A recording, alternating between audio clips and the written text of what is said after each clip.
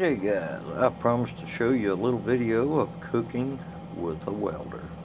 I was going to do hamburgers, but I don't have any hamburger meat handy. You can do this with any meat. Well, let's see how this is going to come out.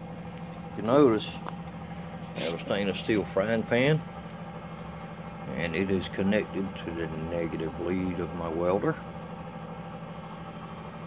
A little bit of butter in there just to keep things from sticking. There's my old homemade welder. It's a half-wave DC rectified. I've got it set on 30 amps right now. We're going to see how this works. I may have to crank it up a little higher, but I think 30 will be enough. And of course there is the business end.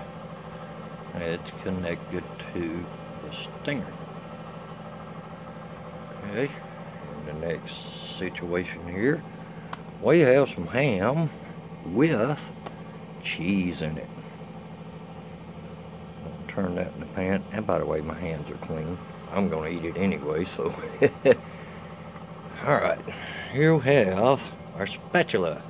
Also stainless. Notice I used an insulated handle and also wrapped some electrical tape around the handle itself. That's just a little added safety so that I don't touch the sides of my pan and arc it up. Well, let's see how this goes. Very carefully, I'll lay it on top of the meat. Now we're going to try to keep from touching the side. Oh yes, baby. 30 is almost too much amperage.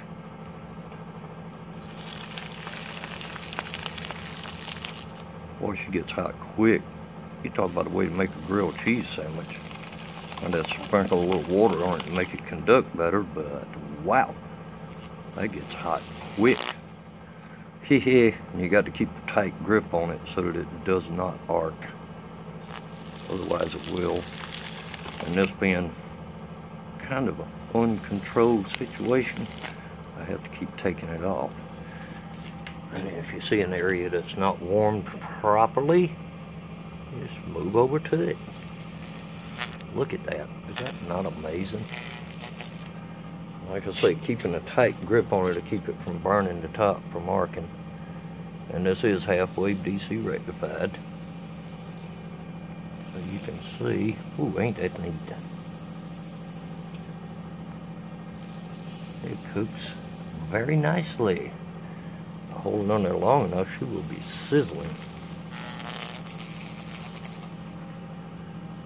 There, we have one ready to be eaten hot piece of ham and cheese. Hope y'all enjoy this one. This is Warren. Another one of my crazy redneck ideas. We'll catch y'all later. Hope you enjoy.